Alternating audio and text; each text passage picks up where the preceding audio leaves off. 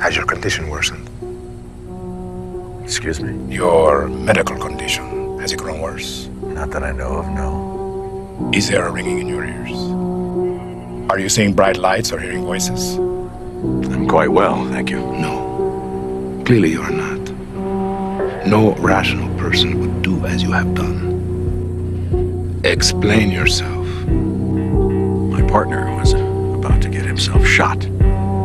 I intervened. Some worthless junkie. For him, you intervened and put us all at risk. Some contemptible junkie who couldn't keep the peace for 8 hours. That's right, he couldn't.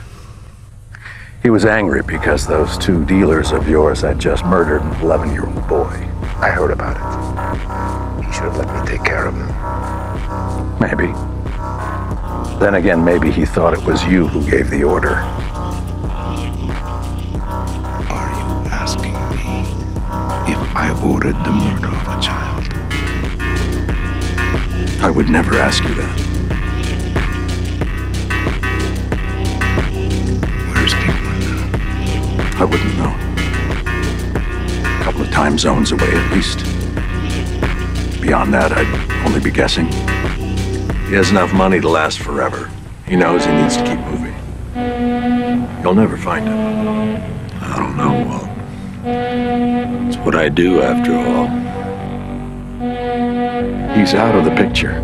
I saved his life. I owed him that. But now he and I are done, which is exactly what you wanted, isn't it?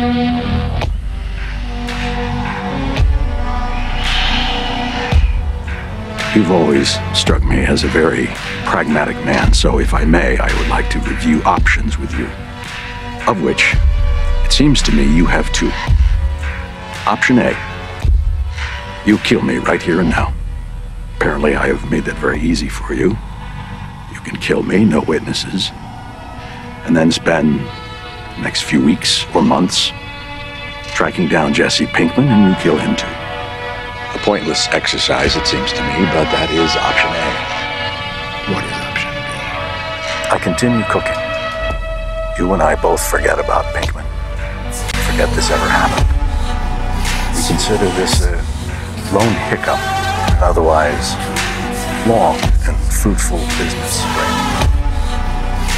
I prefer option B.